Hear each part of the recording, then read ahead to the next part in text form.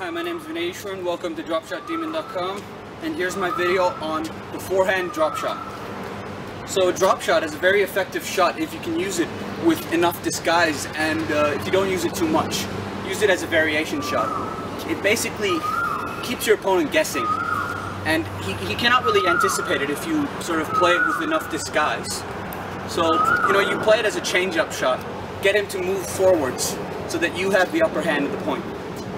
With a drop shot, when you're trying to disguise it, make sure it looks like you're trying to play a deep slice forehand, and then change it in the last minute to a drop shot.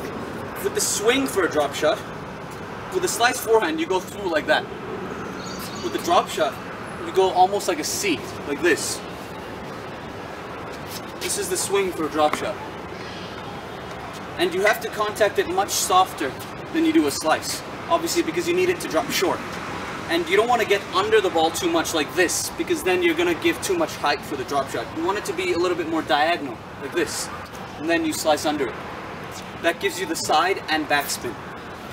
So when you're hitting a drop shot in the real game, this is how it would look.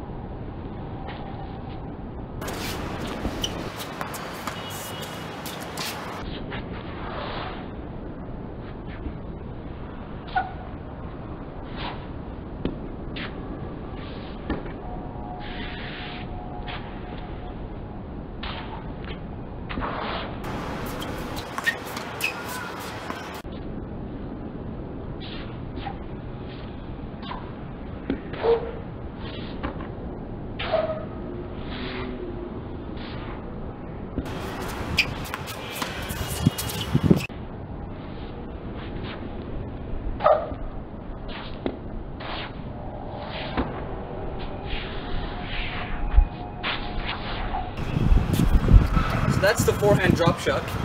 Watch out for my backhand drop shot as well. Thanks.